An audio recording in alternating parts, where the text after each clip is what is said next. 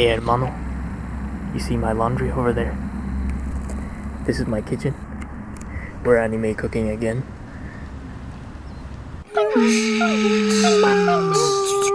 So yeah, the first step in making this guacamole is gonna be just to chop up some good onions. So here, let me get my pocket knife out.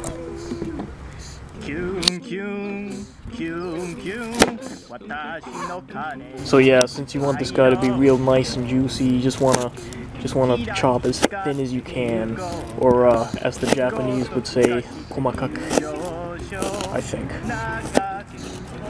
And once that's all nice and minced up, you just want to put it into your guacamole bowl, or guacamole if you will. And then next is the main guy of the scene, the avocados. Now I don't even think you need to cut the avocados too much, just like cut them in half to get the gross pit out. Big reveal. Kalima, Shakti Day. And then just put that in the guacamole as well. Just all of it. Do it better than I did though. Don't do that. So I've been feeling like really embarrassed to record in public today. I've just been feeling like all squeamish and such. But there's not much I can do about that right now. At the moment. And then we cut our final piece of the puzzle. This little 30-cent line. Then you just give it a little squeeze.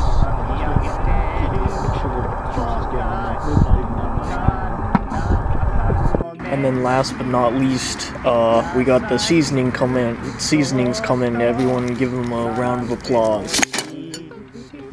Kaze no chili powder. With the salt and then the pepper.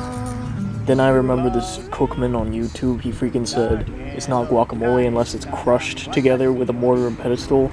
Now, I do not have a mortar and pestle at my disposal at the moment. However, I do have a gun. If you... Oh, let's do it.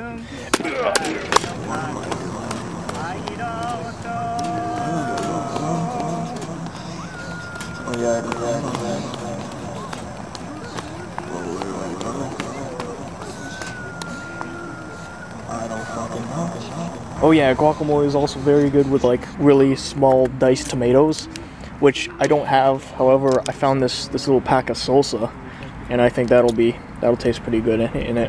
Anyway, and so you've created this abomination, which is beautiful. Now just seal the mix it all with fork, I guess. I don't know.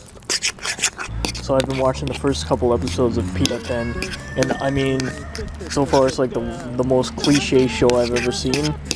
But of course I'm still gonna watch it because the blonde girl, I think she's kind of cute. I don't know. And there we have guacamole, hot coals only. And I think it's about time we test her out. So let's freaking use these. These I made earlier with cash. Anyway, let's test them out.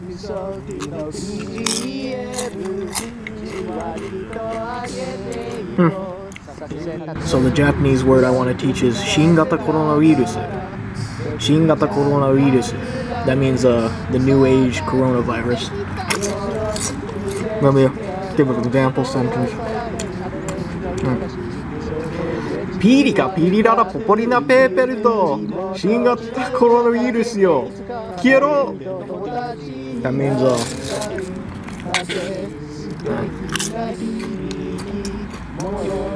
go away, Corona. Anyway. Thanks.